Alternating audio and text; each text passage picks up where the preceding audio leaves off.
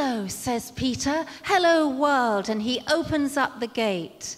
This is a day for adventure, and Peter cannot wait. You can mirror me. You use your right hand, I'm using my left. Across, out, up.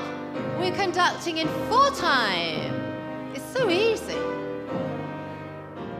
Yeah, it was really good.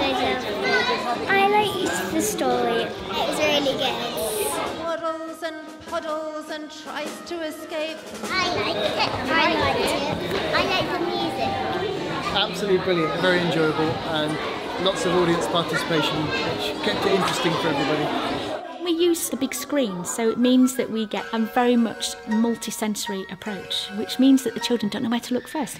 Do they look at the music? Do they listen to the music? Do they look at the conductor? Do they look at the screen? So it holds their attention. They're not in the slightest bit bored. Toddlers who just sit still because they don't know where to look next, to school children, and we can get all of that age group without getting it wrong for any of them, because there's something for everybody. And then there's the grown-ups who just really appreciate quality music.